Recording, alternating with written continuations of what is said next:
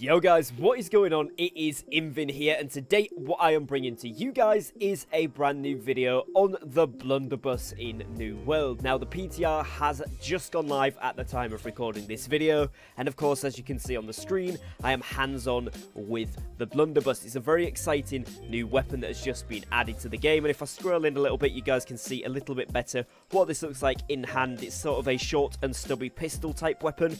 You do hold it with two hands there, as you can see, and obviously the visual effects are kind of fixed what they give you in the PTR, but it does look very, very cool, and it's certainly got some very interesting abilities. So what I'm going to do is go through each of the abilities with you, as well as the passives, to break down fully what you can do with the Blunderbuss, as well as my experiences with what I have found to do the most damage in terms of attribute combinations, and I'm going to give you a visual representation by showing you each of the skills by my trusty helpers in the background here, these training dummies, so you can see exactly what they look like and how they work in action as well. Now before we fully jump into today's video, if you haven't already done so, please do go down below and drop a subscribe to the channel. It massively helps to support me and my content here on the channel, and I do upload every single day, so it would be amazing to have you here as part of my channel community. And other than that guys, let's jump into it. So the first thing that you guys will be able to see here is of course the reticle. This one is a two-shot weapon. You can aim in with right clicking the mouse, or you can just hip fire it, and it shoots, as you can see, a barrage of bullets that each give you a damage number. Reload is pretty quick. The default number of shots that you do per every time you attack is 6, so you need to be pretty close to hit all 6. As you can see, the further back you start to get, you'll start to hit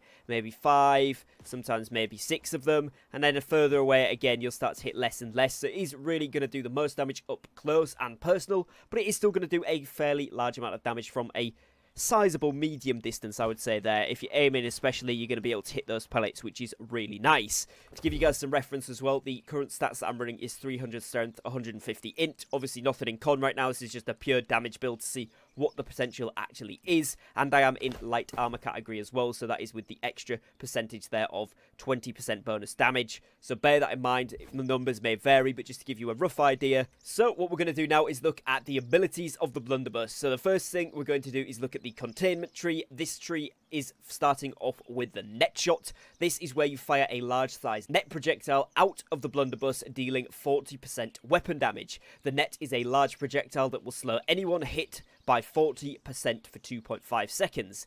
If you are standing still or moving backwards, the recoil from this attack will knock you further backwards. If you are moving forwards or sideways, you will continue unhindered. Now this can then be upgraded by once, which is called fast hands, and this one is if the net shot hits a target, it reduces this cooldown by 20%. We then have a second upgrade here called apparatus, which is the net now inflicts a 50% slow that degrades to normal move speed over 5 seconds. And finally a third upgrade, which is barbed netting. The net shot's initial hit is reduced to 5% weapon damage, however it deals 35% additional weapon damage as poison for each second for 3 seconds. So I'll give you guys a little representation in game of how that works. You would go up to an enemy, press the ability button, and it shoots out that big net. As you can see, that's the poison in effect there, and it does a few dots there of 700. Now it's worth noting before we go any further that the Blunderbuss is scaling off both strength and intelligence. So as you guys can see, it's in both of those, strength being the primary, intelligence being the secondary stat. And of course the actual weapon itself does give you, you can see there, standard attack deals 23% thrust damage per pellet. Obviously, you know, you get 6 attacks there, so it is a thrust damage weapon as well, similarly to the spear. So bear that in mind, you will be doing thrust damage with this weapon. So in terms of mutations and expeditions, all of those relative mobs that take extra thrust damage, it's going to be a great weapon. Now moving on to the second ability here in the containment tree then, we have the claw shot, which is where you shoot forward a 4-pronged claw attached to a chain from the muzzle. The projectile will travel up to 14 meters and cannot pull you upward more than 3 meters, because it kind of works like a grappling hook. If it connects to an enemy, it will deal 40% weapon damage and inflict a root for 1 second before quickly pulling you towards them. The pull can be cancelled by any ability use or primary fire, and it is also taunt gem compatible. Now, this can be upgraded with an in and out ability, which is the first upgrade here, which is upon usage, restore 8 stamina every second for 10 seconds. We then have a second upgrade here, which is combat readiness, and this is landing a pellet, even if blocked, lowers the cooldown of this ability by 2% each. And then a third and final upgrade for it, which is called mobile overload. and this one is successfully landing claw shot will automatically grant 1 loaded ammunition. If you currently have 2 loaded ammunition, then this will exceed the maximum cap and grant you a 3rd ammo. So this is a really cool ability, and what I'll show you guys now is how this one works. As you can see, if we go up to the training dummy, press the ability, it grapples on, does some damage, and pulls you towards them. Obviously giving us the 3rd shot, you can see on the top of the reticle there as well, so that we could now do a follow-up of 3 shots there from the blunderbuss, which is pretty cool. Now, if you are further distance away, as it said there, 14 meters is the distance. Lots of people trying this weapon out, but it does drag you towards them a fair distance, and you can instantly shoot the weapon straight into someone. And as you can see, they're doing quite a bit of damage. So, yeah, pretty cool ability, little grappling hook type thing. And then the 3rd and final ability in this containment tree then is Azoth Shrapnel Blast. This one is where you fire 5 shots in a horizontal fan in front of you while pushing yourself backwards. Each shot will deal 58% weapon damage. Each consecutive hit on the same target will deal 15% less damage than the previous. Now you can upgrade this for the first time with Reach, which is increasing the range of this attack from 12 meters to 16 meters. It also then has Discord upgrade, which is fire 4 additional pellets with each use of this ability. Then you have Refresh. Each individual hit from this ability from the blunderbuss primary fire will lower the cooldown of the ability by 1.5%. Then you have the upgrade Refresh, which is each individual hit from this ability or from the blunderbuss primary fire will lower the cooldown of this ability by 1.5%. And then the final upgrade here, which is Azoth Bomb, which is where you fire a singular bomb down the center of a fan. This bomb will impact itself into the world and then explode, dealing 100% damage in a 3-meter area after a 0.5-second delay. So this is a pretty cool upgrade, and I'm going to show you guys what this ability does right now. So you go up to an object. We're going to get pretty close to this training dummy here, and you press F. And as you can see, a huge amount of damage comes out of that in a fan straight in front of you, which means you're probably going to get a decent cone amount of damage. And as you will see, the bomb does come out of the middle there to implant and do a little bit more damage as well. So I'll use this ability again to show you guys. Loads of damage ticks, and then you'll see a 2000 tick at the end there for the fire damage from the bomb as well. So very cool ability. You could follow up with slowing someone with the net. Obviously it drives you backwards if you stood still or moving backwards, so you can use it as a disengage or to move about a little bit more. If you're going forwards or going side to side, then it will keep you where you are. You can then grapple onto somebody, dive in, and follow up with the F there, which does the cone attack, the Azoth Blast. Very cool abilities. Now on this side of the tree, you've also got some passives, which are Future Endeavors, which is where if you land 5 or more pellets in a single shot, you restore 1 stamina per hit. You then have Run and Gun, which is reloading, gives you a speed boost of 40% that decays over 1 second. So a nice little speed boost once you reload there. You then have Ramp. Reloads give you a damage boost of 4% for 6 seconds, and this stacks up to 4 times. Next is Deep Load. The last shot loaded into the blunderbuss will do 15% increased damage, so whether that's the second or the third shot, depending upon whether you've used the abilities or not. Then down here, the last passive on the containment side is Fortifying Aggression. Successful hits within 3 meters grant Fortify, increasing damage absorption by 10% for 2 seconds. Now, finally, as well, we have obviously the ultimate on this side, which is Unload. The next shot fired within 6 seconds after triggering an ability will have 9 pellets instead of 6. This effect can stack up to 2 times. So we get that one in, and I'll show you guys what this looks like. Obviously, if we shoot from close distance, we will get that Fortify buff there. If we shoot from slightly further away, it has to be within 3 meters, so we don't actually get that, but obviously you do have a little bit of a range advantage there. As you can see there, the pop-up above my bar, which is your next basic attack shoots 9 shots. That is after you use an ability, so if we shoot that one, and then there you can see a huge amount of damage, and as you can see, that lasts until you shoot a bullet out of the blunderbuss there. Now also what you will notice is when you actually shoot the blunderbuss, when you go ahead and do a reload, you've got a little bit of a movement speed, and you can see if you do it in quick enough succession that this stack of increased damage is starting to stack up pretty nicely every time you reload. So you can go ahead and get that pretty much nicely stacked up to 4 times, and then you can continuously keep spamming that, which does increase the damage by quite a lot. So this is going to be a really good perk if you are going to be someone that's using the auto attacks with the blunderbuss, and particularly in 50v50 wars, I think that's going to be a crucial passive to have on. So next here, we are going to look at the chaos side of the skill tree. As you can see, this one is got some like projectiles and bomb type things. So the first ability here is Splitting Grenade. This is where you shoot a grenade out of the blunderbuss that will bounce up to 4 times and detonate after 1.5 seconds.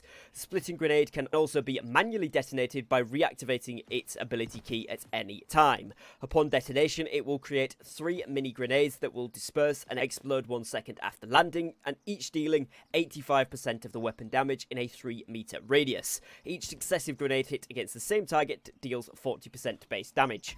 Now, of course, you can upgrade this first time by Soften, which is deal 25% increased damage to targets greater than 50% health. Second upgrade here, which is Delayed Escape. Any grenade hit grants haste, increasing movement speed by 20% for 3 seconds. Multiple hits will refresh the duration when hit. And then the third and final upgrade for this one here, which is the Incendiary Bursts. Splitting Grenade Explosion inflicts burn on hit, dealing 10% weapon damage per second for 10 seconds, and this can stack up to 3 times. So I'll show you guys this ability. So you throw that one out, it splits into the 3, and they each deal damage. As you can see, 1,000, 1,500, and then a 2,000 plus crit there. Pretty good damage, and of course it would then inflict burning as well. This can bounce up to 4 times, but as you can see when I'm firing it directly at the model, it just kind of hits the model and then spreads around it. So it's pretty cool ability there. The next one we're going to be looking at here then is Mortar Charge. This one is where you load the blunderbuss with heavy canisters for the next 15 seconds or 3 shots. Shots will no longer fire multiple pellets, but will instead fire a heavy, fast-diving mortar-style canister that can cause a tall explosion upon impact, dealing 126% weapon damage in a 3-meter area. If the target is further than 10 meters away, they will take 35% increased damage from the mortar. Now you can upgrade this by adding Steady, which each hit grants 7 stamina. A second upgrade of Freedom, which with each shot fired gain a burst of 50% movement speed, which decays over 3 seconds. And a third upgrade of Streak, which is gain an extra canister. You can now fire up to 4 shots. Additionally, each mortar charge will increase the damage for future mortar charge hits in the next 6 seconds by 10% for a maximum of 30%. So instead of it decreasing by 35%, you can actually bring some of that damage back up with this upgrade here. So I'll show you guys how this one works as well. So you press the ability, obviously it goes into this different reticle here, and you can see that you've got 4 shots. If these are direct hits like so, they do a very high amount of damage actually, and you can see it kind of shoots into them and blows up, which is a big damage ability. Now I'll try to get a little bit further away here and show you guys what goes on, but you can see that this is doing a lot of damage further away, even more than the first time, which is a crazy high amount. And yeah, this is a very high damage ability, and is going to be something that's going to be very useful and a lot of fun to use as well. I really like that one. Now, the third and final ability on the Chaos side is called Blast Shot. This one is where you blast immense wind out of the blunderbuss, knocking down any target immediately in front of you. The Blast Shot deals 70% weapon damage. This can be upgraded with Preparation, where the Blast Shot applies a rend, increasing the damage applied to all targets affected by this ability for 20% for 6 seconds. So a big 20% rend for 6 seconds, which is really crucial.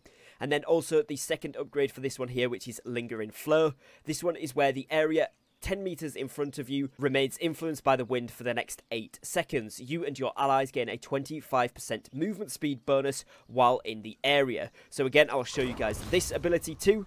So what you would do is aim at the target, shoot forward, and this would of course apply a rend and knock them back. And you can see on the floor here the speed bonus wind that you get, and that lasts for 8 seconds after the ability. Just to give you guys a bit of influence on how far this actually does go with this speed buff, I'm going to shoot this way, and you can see it's a fairly sizable distance, especially if this was going to be on a capture point in OPR or in a 50v50 war, or even just use maybe as a flank team entrance. You shoot that out, knock a few people down, run in, real speed boost to the team. It's going to be a very crucial ability, and something that I think will have a lot of different playstyles and sort of implementations in different PvP environments, as well as PvE of course as well.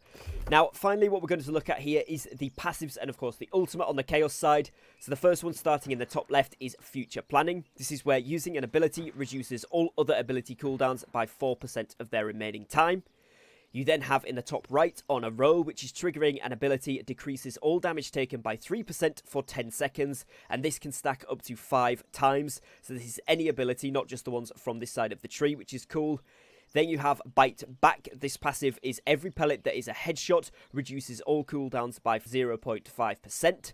You then have Buckshot, which is where you deal 10% increased damage to any target as long as you have not damaged them in the last 8 seconds.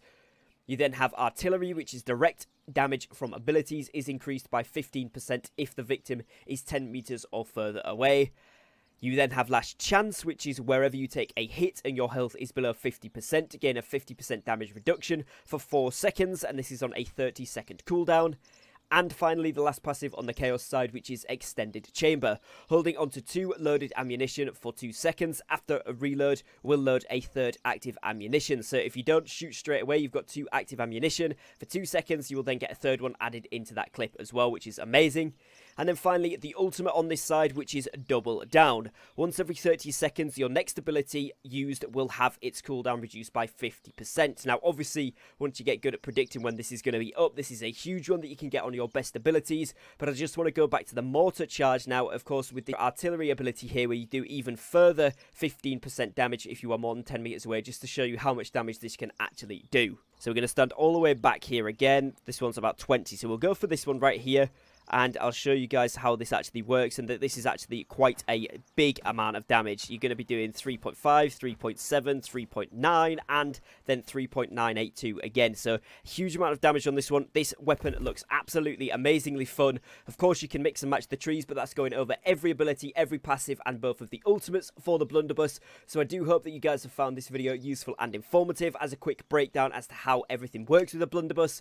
And we'll bring you guys some gameplay from the new expedition very shortly on the channel as well, where I have been using a Blunderbuss. It's been a lot of fun, so make sure you stay tuned for that one. Other than that, guys, that is going to be it for today's video, so I'd like to thank you for your time, thank you for watching, and I will be back at you again very shortly with some brand new content. Take care, guys, and peace.